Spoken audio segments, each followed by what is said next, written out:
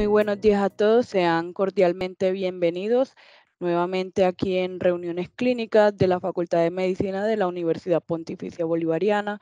Me presento, mi nombre es Keinin Esperuza Álvarez, la comunicadora de la Escuela de Ciencias de la Salud, y el día de hoy la doctora Claudia Villegas no nos puede acompañar, pero le manda un cordial saludo a todos los presentes aquí en esta reunión el día de hoy.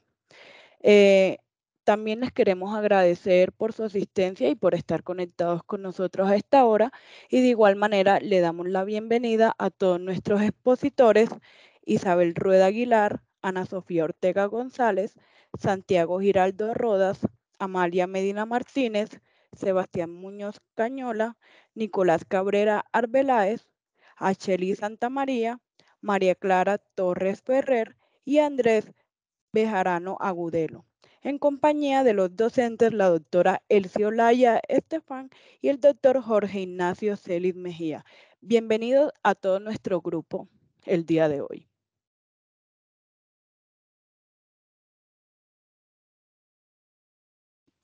Bueno, entonces me voy a presentar y les digo que nosotros vamos a estar hablando en inglés, entonces let's turn the switch to English.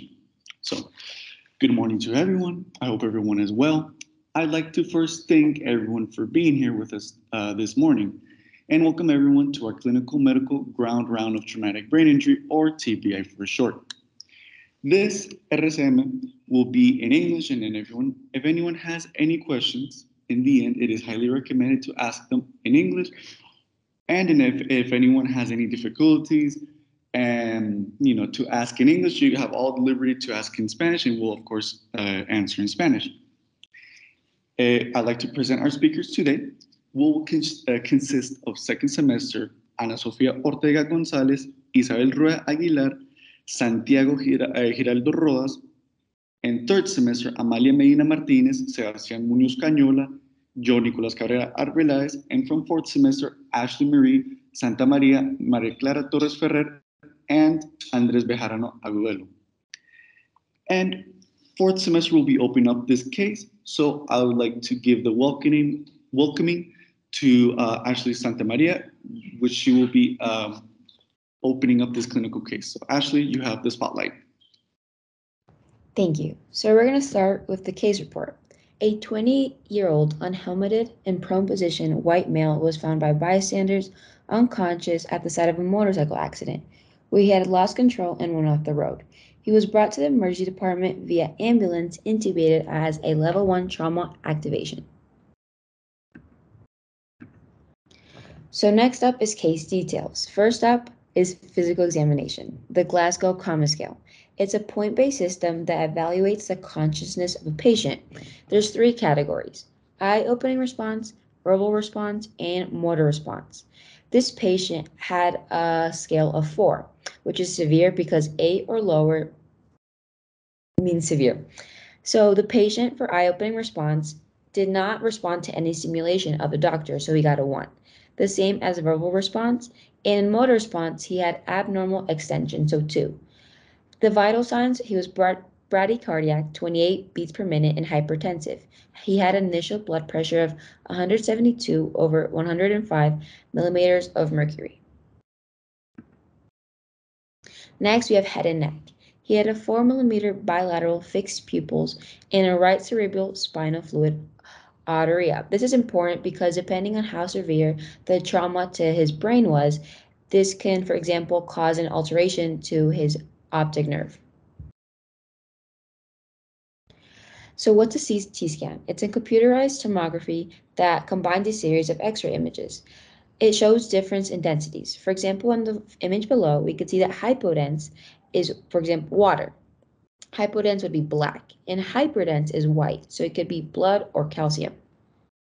In the next slide, we can see the difference in a normal CT scan versus what our patient had. So in the middle picture, we could see that, for example, the first circle is the cellular turca, and normally it's white. But no, normally it's hypodense, so black. But for example, here it's white hyperdense because it's filled with blood.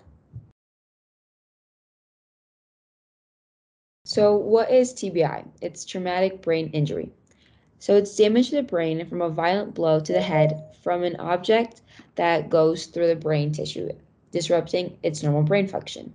So we have primary injury. So it's from traumatic events, and it could cause intracranial hematomas, skull fractures, or contusions. Something secondary is due to the damages of the primary damage. So metabolic and physiological changes like hypoxia, hypotension, ischemia, and cerebral edema.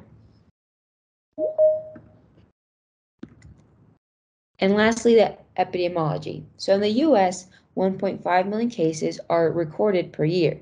The leading cause of death in people under 45 years old is TBI. These injuries result in 500,000 deaths, 800,000 to 900,000 cases of debilitating head injuries, and in Colombia, the main cause of death is violence. 49% to 70% of these cases correspond to TBI.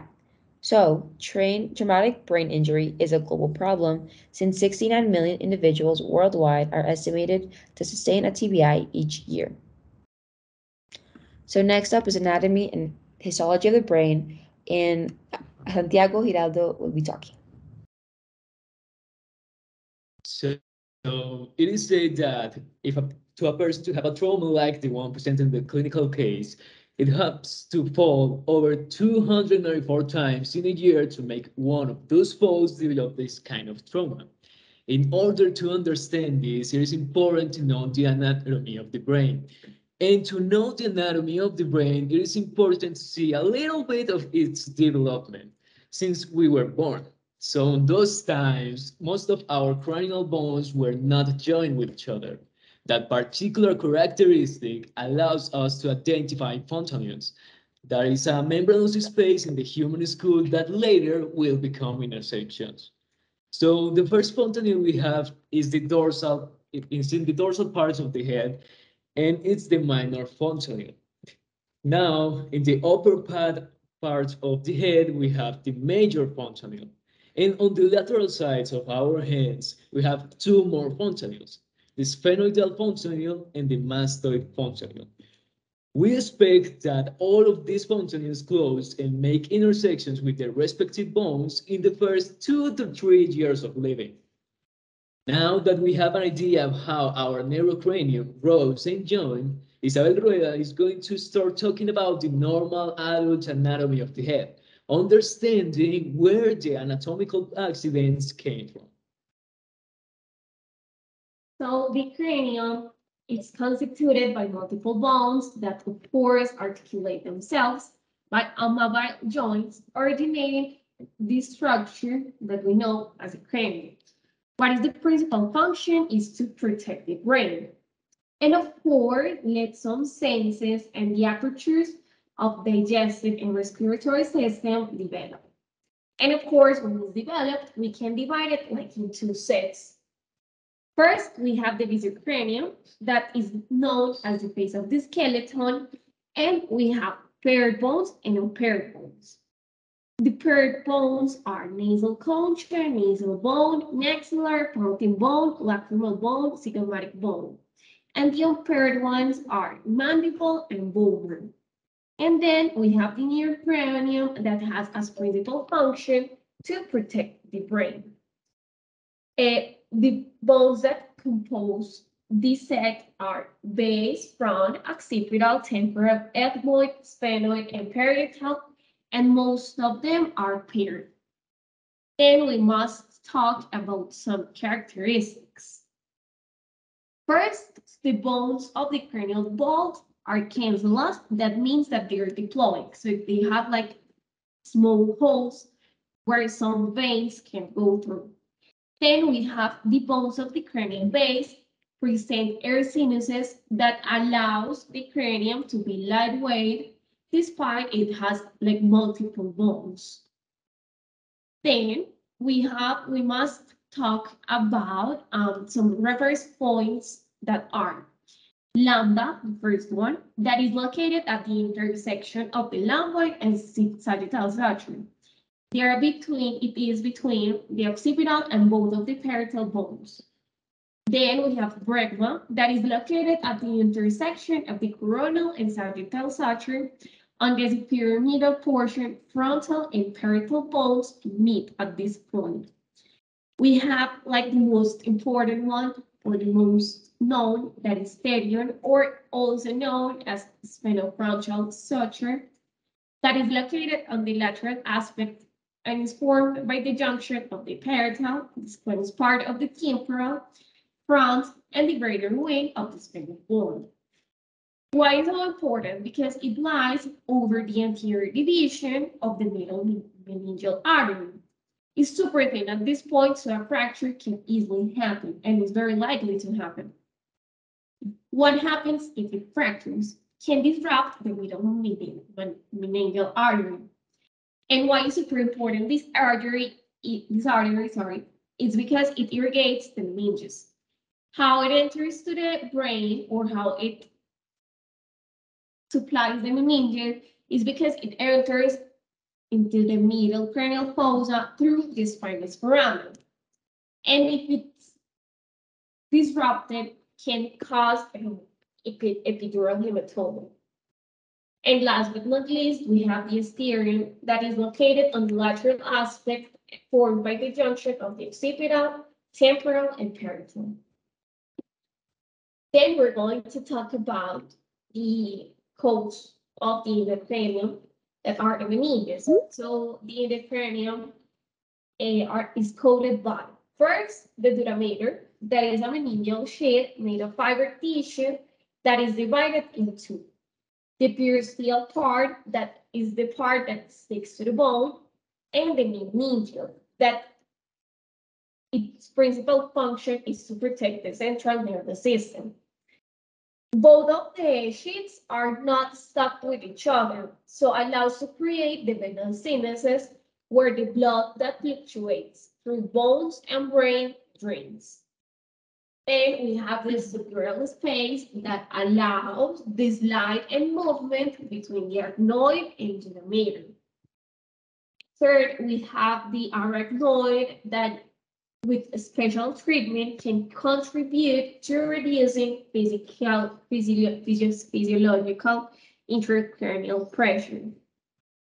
Fourth, we have this arachnoid space that is the most important or relevant to this particular case. So what happens there is that the cerebrospinal fluid flows, and in this fluid, like the brain floats and serves as a buffer. So in case of an injury, it doesn't directly affect the brain. It has, well, like the main components of these are trabeculae that allows the adherence to the pia mater, has of course arachnoid granulations where the CSF is reabsorbed, and it has vein structures like the principal arm, superior cerebral vein, great cerebral vein, and superior anastomic vein. And the fifth and the last one is the pia mater. Its fenestrated is the one that is closest to the brain. And what means that is fenestrated? It means that it has holes that allow the cerebrospinal fluid like to have contact directly with the brain. But we have to answer like why it's important to know the meningeal sheets on the TBI is because the open TBI lacerates meningeal sheets, but closed TBI doesn't. Then it helps me to know which structures are compromised, especially in this case, the subarachnoid space ones. Now we have Sofia Ortega going to present you hematomas. So according to layers and spaces of the neurocranium, we are going to mention 3 of the principal accidents that we present in the clinical case. So the first one is the epidural hematoma, that is a bleeding, that occurs between the other member covering the brain, that is the dura mater, and the skull. Second one is the subdural hematoma. That is a type of bleeding in which a collection of blood gathers between the inner layer of the dura mater and the arachnoid mater, that is the most important of the meninges that surround the brain. It usually results from tears in bringing veins that cross the subdural space. Usually, this hematoma is related with a traumatic brain injury, but not always. And then we have a subarachnoid hemorrhage, that is a bleeding between the arachnoid membrane and the pia mater surrounding the brain.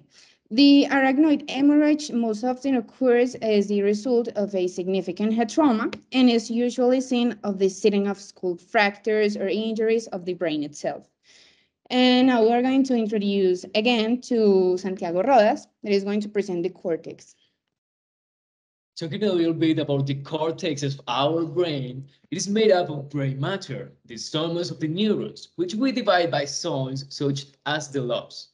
In the slide, you can see colored in different colors the different lobes. So let's begin. In red, we have the frontal lobe. In a general way, it has motor functions, and its prefrontal portion has executive functions. This means that it helps in troubleshooting process, control of attitudes, personality, thinking, and a lot of more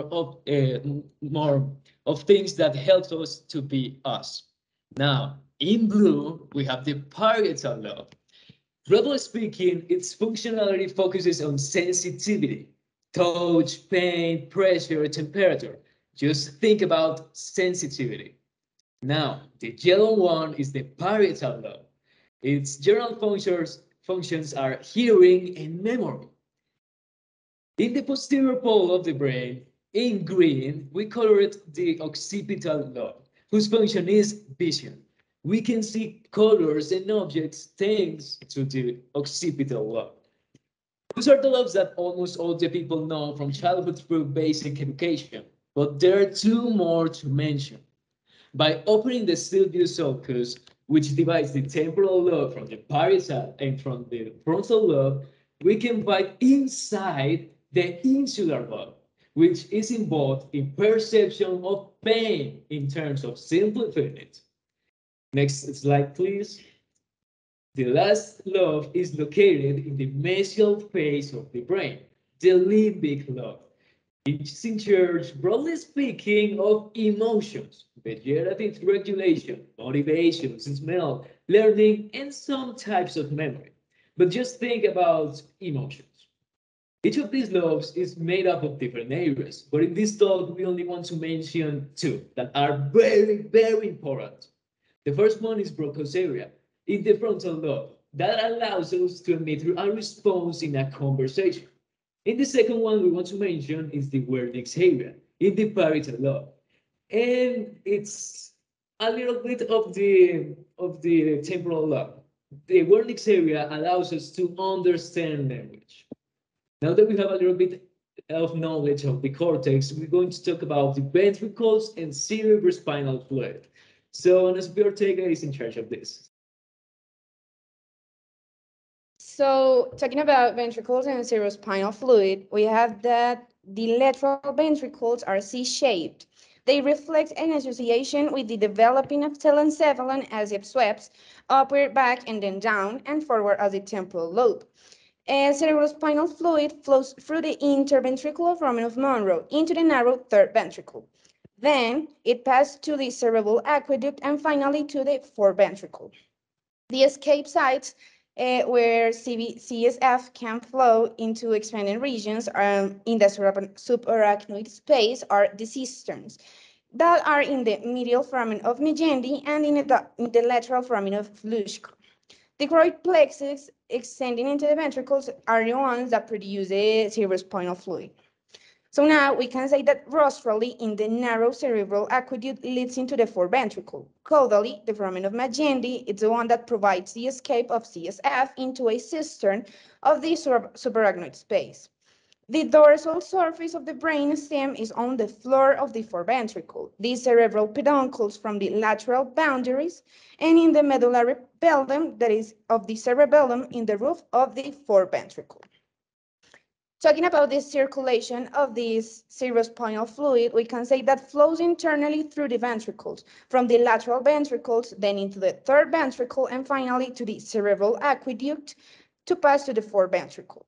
The CSF flows from the fourth ventricle into the cisterns of the subarachnoid space, as I mentioned, surrounding the brain and the spinal cord. It provides an external protective, like of cushioning or buoyancy to the central nervous system for minor traumas. As Isabel said, it basically the brain floats into the cerebrospinal fluid.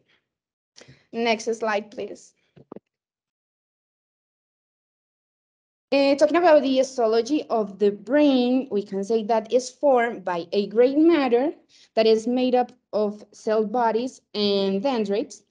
And on this side, and on one side, we have the white matter that is made up of axons and myelin. So in the picture, you can see that the cortex has 6 layers of different types of cells, fibers, and many things. The first one is the plexiform layer that we have neuroglial cells. The neuroglial cells can be astrocytes, microglial cells, ependymal cells, oligodendrocytes, etc. And these ones are in control of the metabolic support of the neurons. Ependymal cells have phagocytotic properties to help the neuroimmune reactions that happens in the central nervous system, and also it helps to the production and the management of the myelin. Then we have another layers that are the small and medium pyramidal cells, the granular layer, the large pyramidal cells, and finally, the layer of polymorphic of fusiform cells. In the next slide, we can see the histology of the cranium. So we want to propose a question that is, why is the skull stronger than the other bones of the body? So we can say that the neurocranium sutures are fibrous joints that connect the bones, closing that fontanelles that we mentioned in the beginning of the meeting. And throughout the years, these sutures can lose like their initial position, like they move. So they do an ossification, and we can conclude that in the adulthood, the cranium is constituted by only one big bone and is the product of this ossification. Now we are going to pass to third semester with Sebastián Muñoz. Okay, good morning, everyone. First of all, I'll talk about the intracranial pressure. This is the pressure exerted by fluids such as cerebrospinal fluid inside the skull and on the brain tissue. ECP is measured in millimeters of mercury, and at rest is normal 7 to 15 millimeters of mercury for supine adults. And finally, this ECP is ruled by the Monroe-Kelly doctrine. The incidence of an increase in ECP is found in 50 to 60 of patients with severe TBI. For now, the Monroe-Kelly doctrine established that the intracranial volume, which is the sum of the brain, the cerebrospinal fluid, and the blood, is constant. An increase in one of these compartments is compensated by a decrease in the number of another to maintain a constant ECP. When a mass is introduced, in this case a bruise, into the cranial wall, the CSF and venous blood move to make room for the mass with a relatively normal ICP. However, if the mass is large enough to overcome these mechanisms, the ICP increases exponentially. This model is useful for understanding the increase for ICP after a TBI, as the secondary lesion evolves with an increase in cerebral edema. ICP increases and results in brain compression. And for last, the clinic with which patients can enter the emergency room after a TBI can be very varied, all depending on the level of severity and how it has evolved as the time passed between the first care and the time of arrival. One of the first things that can be found is bradycardia and hypertension, where the second of them is a compensation for the first one.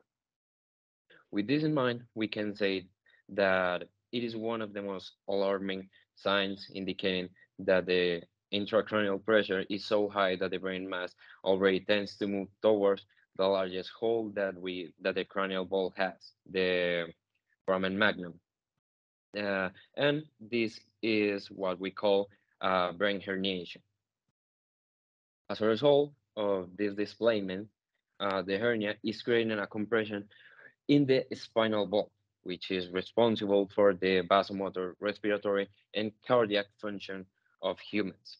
This state of shock of the patient has to be resolved immediately, and one of the easiest ways to do it is by injecting hypertonic solutions. This with a mechanism of redistribution of liquid or water proper from the CSF and the brain. As final result, the fluid is distributed in another way so that intracranial pressure is relieved and the patient's state of shock is reduced, improving bradycardia and hypertension. Well, that's all for me. My next partner is Amalia. Okay, so we have the cerebral perfusion pressure, and I'm going to start talking about the cerebral metabolism. So, as we know, the brain normally consumes 20% of the total body oxygen. Most of the cerebral oxygen consumption is used to generate ATP, which is important because of the support of the neuronal electrical activity. It is important to mention that the cerebral metabolic rate is usually expressed in terms of oxygen consumption, and its values average between 50 to 65 milliliters minute in adults. We have that the cerebral blood flow, which is the blood volume that flows in unit mass per unit time in brain tissue, and it is typically expressed in units of milliliters blood, and it can vary with metabolic activity. The cerebral blood flow has a value between 750 to 900 milliliters minute, which is going to be the equivalent of 50 to 20% of the cardiac output.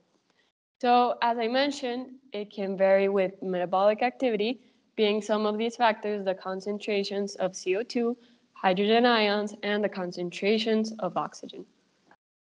So we have that CO2 and hydrogen increase the cerebral blood flow because we have that the neurons work and they are going to produce from oxygen CO2, which is going to go into the blood and become carbonic acid inside of the red blood cells. This carbonic acid is going to dissociate and become bicarbonate and hydrogen ions. When this increase is when vasodilation has to occur to increase the blood flow. On the other hand, lactic acid, pyruvic acid, and other elements of tissue metabolism also increase the concentrations of hydrogens in blood. The effects of the hydrogens are that when we have high concentrations of these, it's going to reduce the activity of the neurons because as we know, the neurons are the responsibles for carrying information throughout our bodies using electrical and chemical signals.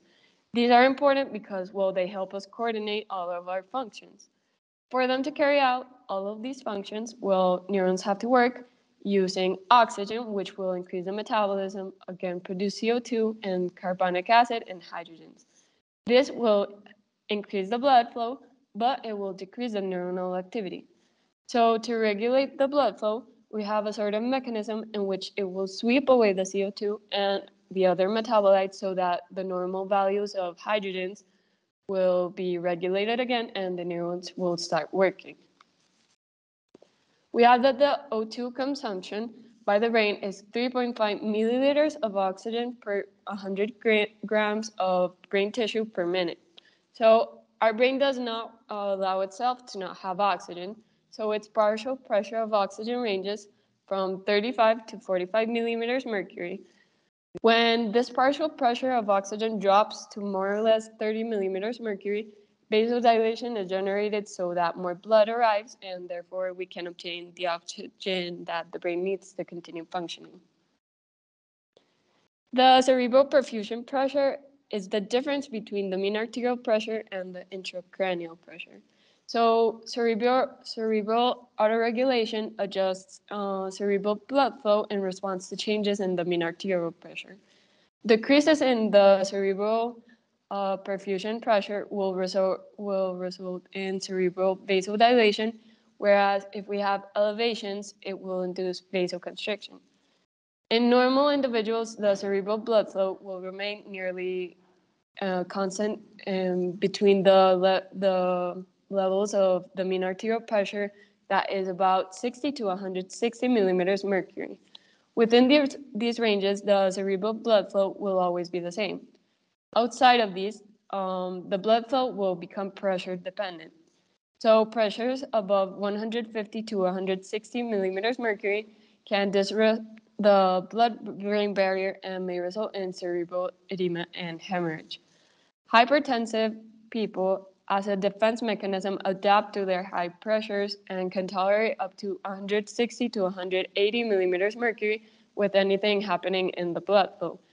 And it is also important to mention that the blood flow becomes more pressure dependent at low arterial pressure in return for the cerebral protection, and also at higher arterial pressures. Now, Nicolás Cabrera is going to be talking about the ischemic injuries. Thank you very much, Amalia. So now we'll be talking about a little bit about ischemia. What is ischemia? This is the question. It is a disruption of cerebral blood flow, or in short, CPF, that can create an oxygen deficit in the brain parenchyma and result in significant subsequent hypoxic injury with cell death. This is a secondary injury that can occur along a spectrum of severity, but is typically more pronounced with severe TBI and associated with poor outcomes. An ischemic injury occurs at any point during the acute phase after a TBI and is due to changes in the intracranial pressure, or ICP for short, that disrupts the cerebral blood flow and tissue perfusion. This could be caused directly by intracranial injury or as a consequence of a general hypotensive event in a medically unstable patient. Ischemia triggers multiple cellular responses, including depolarization of the neuronal cell membrane and cellular swelling. There is oxidative damage, which damages lipids, proteins, and nucleic acids by reactive oxygen species. And finally, there's an activation of inflammatory pathways, which in the next slide we'll talk a little bit more about. So first, I want to talk about the effects of ischemia and regulation of cerebral blood flow. The cerebral blood flow is constant, and the constant is between 70 and 100 millimeters per mercury. And if you have a lower PPC, it could come down below 60. And when it increases, you'll be talking about a little bit higher than 130, 140. And if you go to the point where it is 150 millimeters per mercury, the vessels rupture and it penetrates the BBB. What is the BBB? The blood-brain barrier, and therefore produces a subarachnoid hematoma. And then therefore, an ischemia produces because of swelling. But the three actors that we should take in much consideration is the brain volume, which occupies 80%, the cerebral blood flow, which is 10%, and the cerebral spinal fluid, which is another 10%. And if there's an increase in any of those three actors, there will be an ischemia, which is a secondary edema and causes an increase in intracranial pressure. So in this graph, it shows there are several pathways that contribute to exocytotoxic neural injury, in ischemia, which there is an excess of cytosolic calcium playing a participating role. There are glutamate receptors that enter the membrane, and also these receptors would be the GLUR, the AMPA. Also, what we were talking about in the first slide about the inflammatory pathways, those are caused mainly by the COX receptors.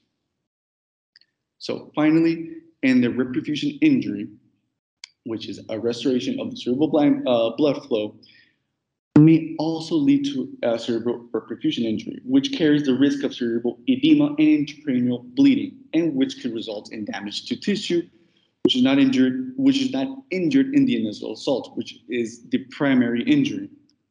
Perfusion injury is a complex process that can occur in different organs, but primarily we're talking about in the brain.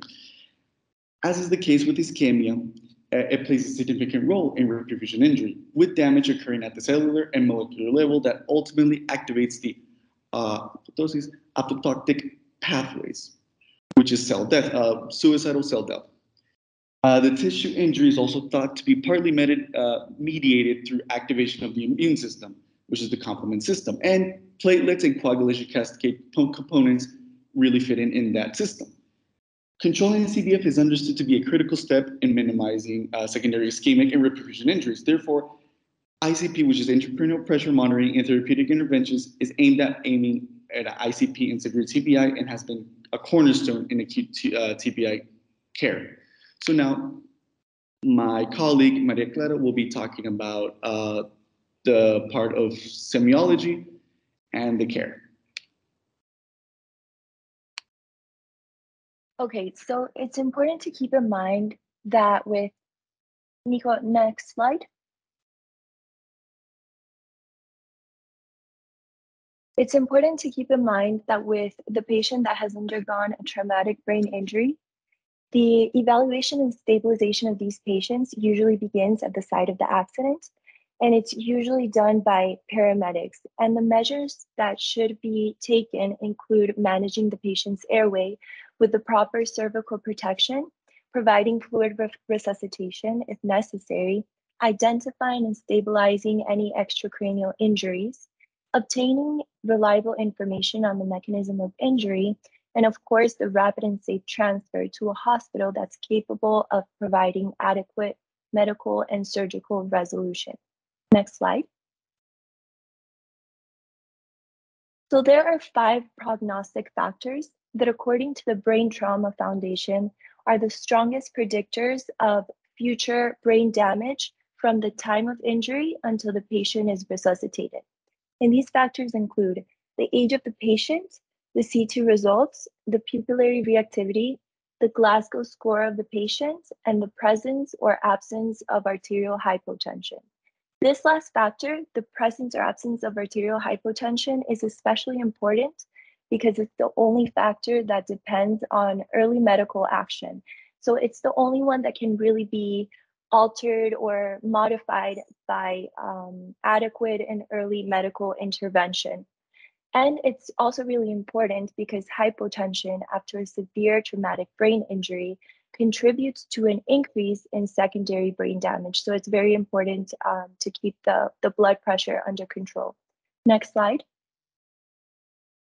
So every patient who arrives at an emergency department with a head injury must be assessed by a qualified member of the staff, which is usually a doctor or a paramedic, in less than 15 minutes. So time is of the essence with these types of patients. It's important to mention, we already mentioned the Glasgow Coma Scale before, but it's important to mention that there will be cases in which the Glasgow scale cannot be evaluated or its use will be limited. So some examples of this are if the patient has, like, for example, an eyelid edema, which would make it difficult, of course, to evaluate the eye opening category, or a patient that has aphasia, which would make it virtually impossible to evaluate the verbal response category. We also have patients in their pre-verbal years, but for that, we do have the pediatric Glasgow Coma Scale.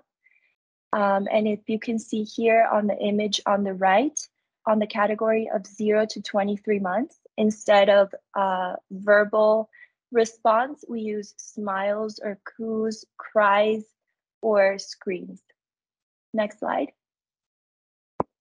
So the patient's TBI, according to the Glasgow Coma Scale score, will be classified as either mild, moderate, or severe.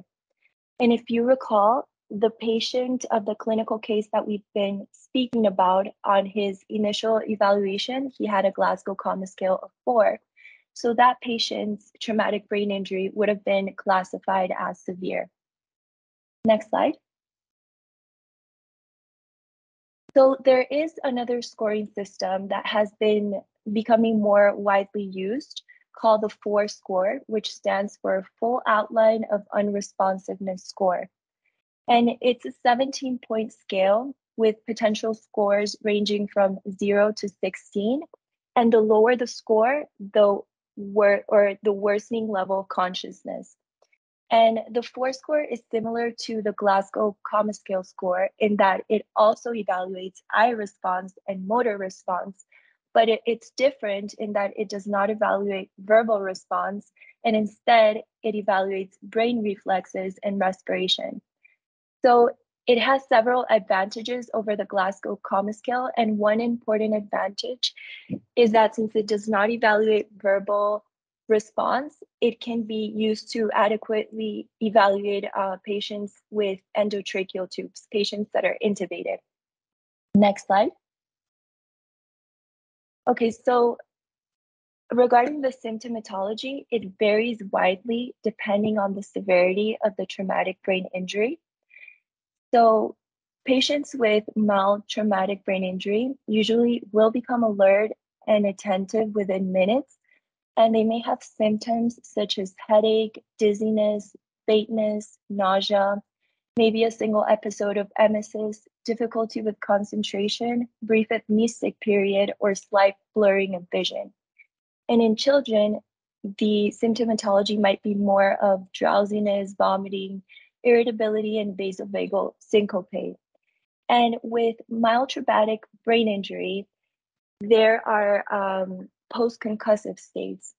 So the patient may develop a post-concussive state that consists of fatigue, dizziness, headache, and difficulty in concentration, but it should resolve within a few weeks of injury. And just a small percentage of patients may develop post-concussive disorder, which is characterized by neurologic, cognitive, and behavioral or somatic complaints that will continue beyond the acute and subacute periods. So usually beyond 3 months, and these patients will usually need medical treatment to take care of their symptomatology. Next slide. With traumatic brain injuries of intermediate severity, we will usually see patients who are not fully alert or have persistent confusion, behavioral changes, extreme dizziness, or focal neurologic signs, such as hemiparesis. And these patients should be admitted to the hospital and undergo cerebral imaging studies. And usually we will see with these images that a hematoma will usually be found. Patients with severe injury will usually show up unconscious, and they might show either decorticate or decerebrate posture. Decorticate posture is when the person is stiff with the arms bent, and you can see this on figure A in the image below. Their fists are clenched and their legs are held out straight. Their arms are bent in toward the body, and the wrists and fingers are bent and held to the chest. Figure B shows a decerebrate posture, which entails a poor prognosis, and it involves arms and legs being held straight out, the toes being pointed downward, and the head and neck being arched backwards. The muscles are tightened and held rigidly. And now my colleague Andres Bejarano is going to talk about the patient's treatment.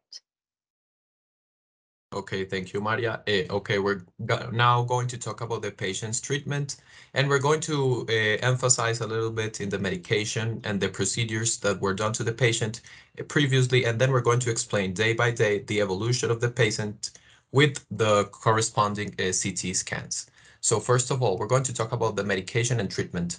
The patient received sodium nitroprusside, which is a medication used to lower blood pressure and decrease the bleeding. In this case, it's intracranial pressure due to cerebral edema and herniation. The arterial line, there were also an arterial line, a central venous catheter, and an extraventricular drain, which were done to lower the amount of fluids and to drain all the amount of liquids to decrease intracranial pressure. Also, for the herniation syndrome, the patient was given 30 grams of IV mannitol, which was used, which is a diuretic used to decrease ICP, also by eliminating fluid, and also a hypertonic solution of 23% sodium chloride, which was done to do the same thing, to eliminate fluid. And in addition, a left-sided decompressive craniectomy, which is a surgery that removes a portion of the skull when the brain swells following an injury. That's also to reduce intracranial pressure and was a procedure done. And lastly, we add and also something that was given to the patient. It's amantadine, which is an antiviral for influenza virus type A in the post-intubation procedure in order to prevent infection. Next slide, please. Now we're going to talk about the patient evolution during the hospital days. Something that I want to clarify is that when I'm talking to the Glasgow Coma Scale and I have the suffix T, it's a Glasgow Coma Scale of an intubated patient, which is from 10 to 2, and it does not evaluate the verbal response due to the intubation. So that in order to keep in mind that. So first of all, the patient on hospital day 2 had an ICP elevation with shivering, hypertension, and fever, which were controlled with increased sedation, sodium nitroprusside, as it was said before, and targeted temperature management, respectively, for each variable. On hospital day 3, he had an improvement of the Glasgow Coma Scale from 6T to 8T, and with intact brainstem reflexes. But on hospital day 5, the Glasgow Coma Scale decreased from 8T to 3T with a elevated ICP, markedly elevated, of 46 mercury millimeters. In addition, he had cerebral edema, subfalcine herniation, and a subarachnoid hemorrhage, as it is going to be shown later on. So what was given to the patient? It was given to him, as it was said before, as an ACL 23% solution, sodium chloride, intravenous in order for it to remove fluids. And also on hospital day 8, the Glasgow Coma Scale increased a little bit, but there was also made the craniectomy, as it was explained before, and the extraventricular drain to lower the fluid. On hospital day 14, the Glasgow Coma Scale increased from 10T. The patient was more stable. He stopped intubation and he began with amantadine to prevent infection. Later on hospital day 15, the improvement of diffuse cerebral edema, it improved, and also with the effacement of basal cisterns, as it is going to explain later on the CT scans. And finally, on hospital day 21, the patient had an unchanged neurological status. So he moved to now we're going to explain with the CT images what happened to him. Next slide, please. So first of all, as I was going to explain, in the first complications of the patient, we can see on the first CT on the left that he had both subdural hematomas, one left frontal and the other one parietal, as it is seen on the red arrows. And he had a subarachnoid hemorrhage, which is seen with the little radiodense white spaces on the CT, with a subfalcine herniation, which is the most threatening thing, life-threatening thing for the patient, as it was explained before, because as you can see on the yellow arrow, the left hemisphere is deviated a little bit to the right midline at a distance of 5.38 millimeters, which is something that needs to be corrected in order to prevent further complications. Okay, on the figure, no, previous, I was going to, thank you. On the figure on the right, we see that the head after the craniectomy, because we can see here that there was a portion of the skull that was removed, and this decreased the intracranial pressure and improved the symptoms of the patient. Now, yes, the next slide. In this figure, we can see the ventriculostomy on the right ventricle. We see the catheter, that white point, that was done to the patient in order to drain the liquid from its ventricles and the subarachnoid space. Next slide. And here, as it was said on the final days of the patient, we can see that now the craniectomy made an external herniation, but the intracranial pressure lowered.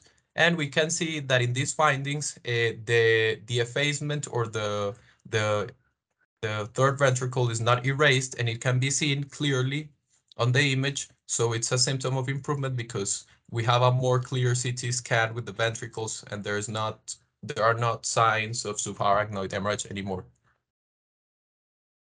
Next slide.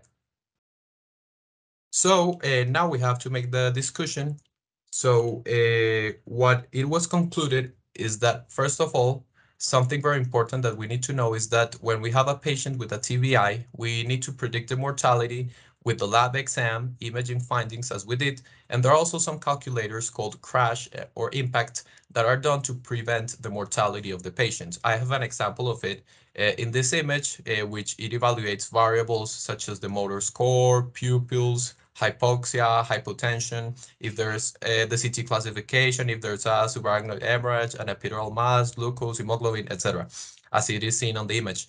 It is done with adult patients with head injury with a Glasgow Coma scale with 12 or less. And this patient, according to the calculation, had a 14-day mortality risk of 91.8% and a 95.7% chance of unfavorable outcome at 6 months.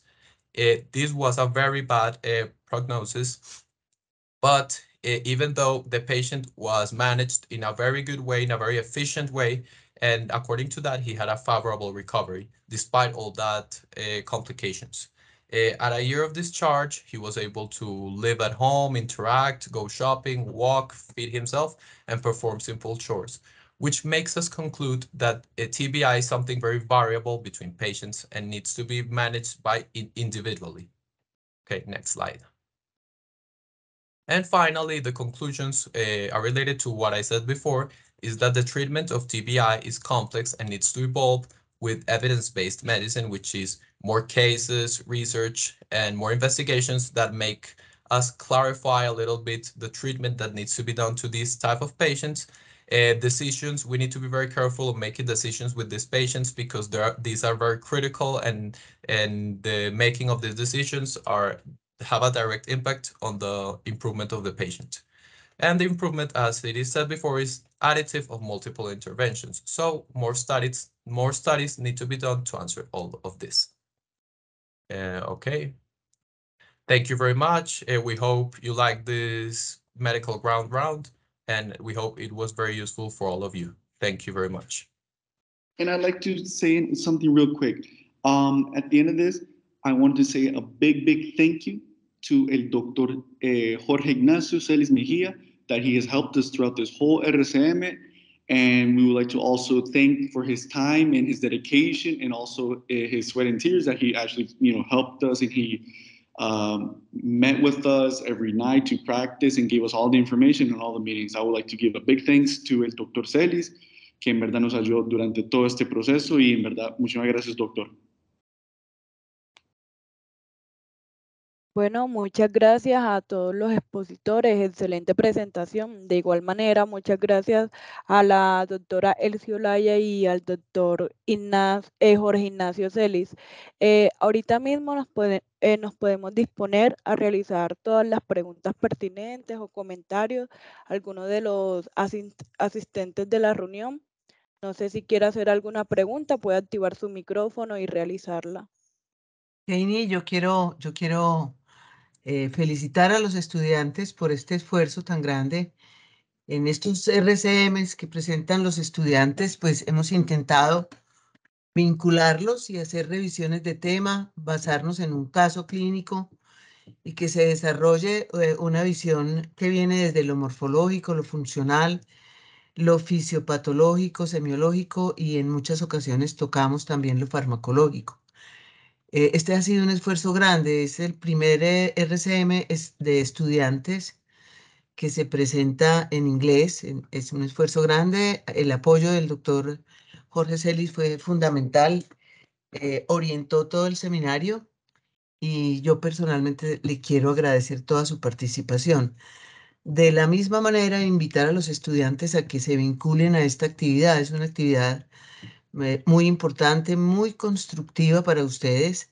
La preparación de un tema, como lo hacemos aquí, para presentarlo, obviamente les exige, pero también les da una serie de ganancias, de aprendizajes que hay que tratar de aprovechar. También quisiéramos invitar a los profesores. Muy importante que los profesores se vinculen con esta actividad, principalmente los profesores de básicas y obviamente los profesores de clínicas. Pero quisiéramos invitar a toda la comunidad para que asista. Este es un espacio que nos hemos ganado poco a poco con los estudiantes, porque el RCM siempre se hace, pero que nos den un espacio y que tengamos además tiempo extra. Tenemos media hora más. El RCM de los estudiantes empieza a las 6:30, concluye a las 8. Hoy nos rindió el tiempo, pero yo quiero que vincularlos a ustedes y entusiasmarlos para que ingresen a este mundo de la exposición, de la presentación, de tratar de profundizar en un tema, cualquiera que él sea, que les guste a ustedes. Quisiera también de pronto, si el doctor Jorge Celis todavía nos acompaña, invitarlo a que nos cuente cómo fue esta preparación con estos muchachos y que también entusiasme a los estudiantes y a los profesores a que se vinculen. Doctor Celis, ¿quiere usted hablar y contarnos cómo fue su experiencia con estos muchachos? Buenos días, ¿me escuchan? Sí, perfecto. Ok, primero que todo quiero felicitar a los estudiantes por la revisión que se hizo y por el trabajo que hicieron durante todo el tiempo del acompañamiento. Pues esto comenzó algún día en la clase de fisiología, que se me acercó el estudiante Nicolás Cabrera a decirme que él quería presentar un RCM en inglés y que lo quería hacer sobre trauma encefalocraneano. Entonces yo le dije que con mucho gusto le podía colaborar. Él me pasó un caso, ese caso lo empezamos a revisar y resulta que cuando uno está de estudiante, uno siempre tiene su idea de que tiene que transmitir toda la información, toda la otra cosa, 100%. Entonces, en esto, ¿qué hicimos? Hicimos el caso, pero el caso, le dije, este caso lo tenemos que adaptar a nuestro sistema colombiano, entonces modificamos algunas de las medicaciones que teníamos allí. En el caso original usan nicardipina para el manejo de la presión. Nosotros no tenemos nicardipina en nuestro sistema de salud, pero sí tenemos nitroprusiato.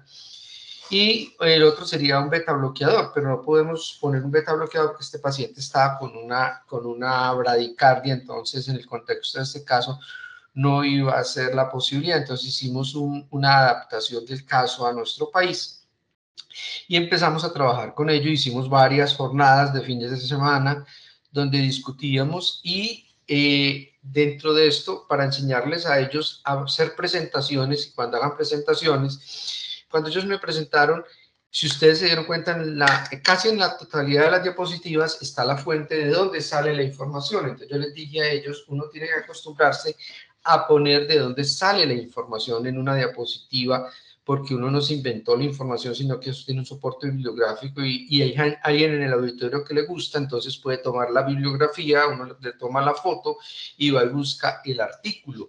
Entonces ellos lo hicieron muy bien y tuvimos diferentes reuniones y la última reunión la tuvimos el martes. Y en el martes, pues, como yo les decía que uno siempre quiere decir todas las cosas, yo les dije que había que ser un poco más concisos y dejar unos puntos en el auditorio claves.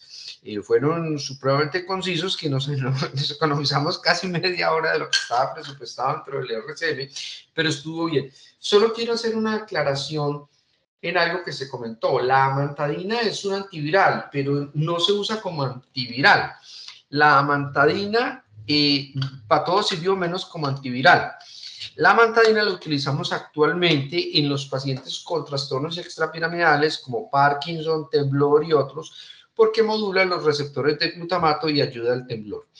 Y una acción secundaria importante que se ha encontrado es que la amantadina en infusión puede ayudar al despertar de los pacientes. Nosotros en nuestro país tuvimos amantadina en infusión hace unos años y la usábamos en el paciente en coma. Lastimosamente la amantadina la retiraron del mercado de los laboratorios y ya no disponemos de la amantadina en infusión. Entonces en este paciente, en el contexto, no lo usaron como un antiviral porque no se usa como un antiviral, sino más como un medicamento para incrementar los sistemas de alerta.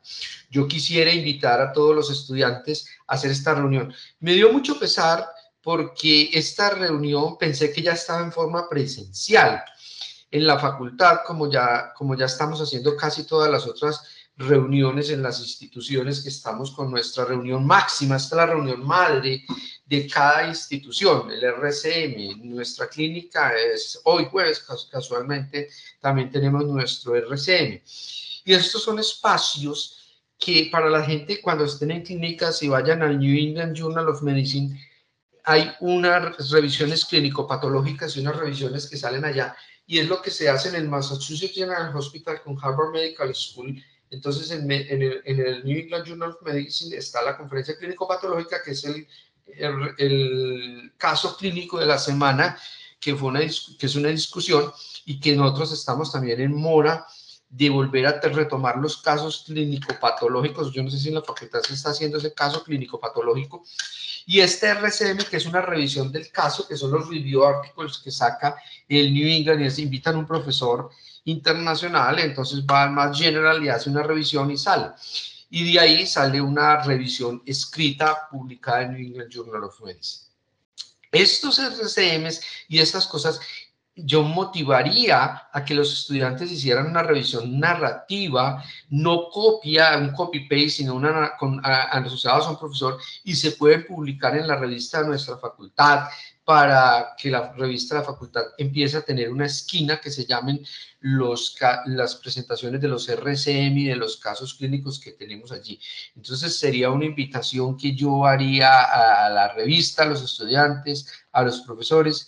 Y nuevamente, doctora Elsie, quisiera felicitar a los estudiantes por su compromiso, por su responsabilidad, and I'm so happy that they have been working hard and they did the best, and you had a very, very, very excellent clinical review. Thank you. Gracias, doctor. Bueno, si alguien quiere hacer algún comentario adicional, yo creo que esta presentación abre expectativas, y lo que decía el doctor Celis, son espacios que nos hemos ganado, hay que tratar de conservarlos.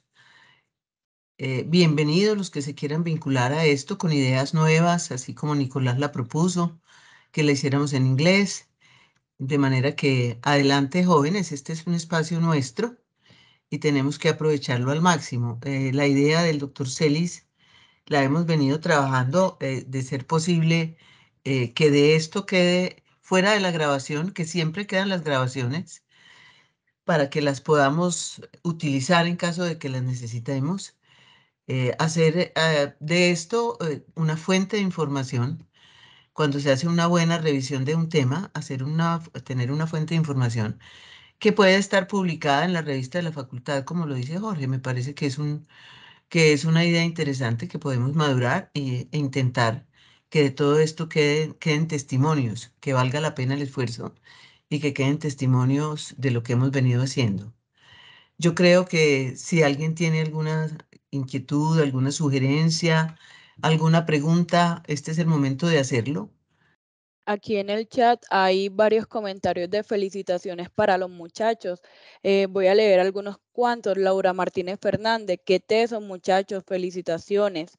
Andrés Felipe Morales, 5 estrellas, excelente charla. Daniela Perdono, excelente presentación, muchachos, mil gracias. Y todos los comentarios son de felicitaciones, muchachos, excelente presentación. Y como lo acaba de decir la doctora Elsie, Cualquier pregunta, estamos abiertos.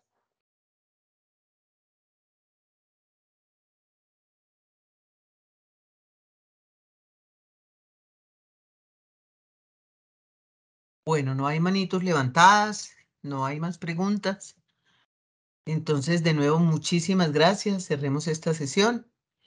Yo quisiera, antes Invitamos. de que nos vamos, a agradecerle a la doctora Elsie, porque la doctora Elsie creó esta reunión hace varios años y ella fue la creadora de este espacio bajo la decanatura de la doctora Mónica Uribe. Llegó un día, yo estaba en una reunión y ella llegó con la idea y doctora Elsie, su paso por la facultad es una cosa que es una experiencia de la cual todos hemos aprendido, sus discípulos, sus alumnos, usted ha sido una mentora de nosotros como docentes y queremos agradecerle. Yo quisiera aprovechar este espacio, lastimosamente no estamos en presencia, pero la doctora Elsie es una profesora que nos ha inculcado, fuimos sus monitores, los que hemos sido los docentes, nos ha enseñado a echar para adelante, a ser fuertes, y una persona de mucho equilibrio mental, es una persona muy cerebral, con un humor que nos enseña todos los días a seguir adelante. Doctora, muchas gracias por estas grandes ideas y por ser partícipe de la vida académica de la facultad. Gracias, doctor. Usted me avergüenza con tanto comentario bonito. Bueno, muchas gracias y muchas gracias a los muchachos por estar aquí. Bueno, y antes bueno, de cerrar la sesión, aquí hay un comentario de la doctora Claudia Villegas, que nos acompaña desde la distancia. Me disculpo por no haberlos acompañado. Me encuentro en un evento académico en este momento. Por los comentarios veo que estuvo excelente. Espero poder ver la grabación. Muchas felicitaciones a los expositores. Muchas gracias, doctora Claudia, por acá extrañándola, pero muchas gracias por la compañía a distancia. Y bueno, muchas gracias a todos por acompañarnos, a los expositores, vuelvo y repito, estuvieron excelentes. Les recordamos que estas reuniones clínicas se hacen todos los jueves, casi siempre a las 7 de la mañana, y también los invitamos a que estén pendientes a las redes sociales de la Escuela de Ciencias de la Salud, que por ahí se publican los enlaces para entrar a la reunión todos los jueves. No sé si tengan algo más por decir. No siendo más, feliz resto de día.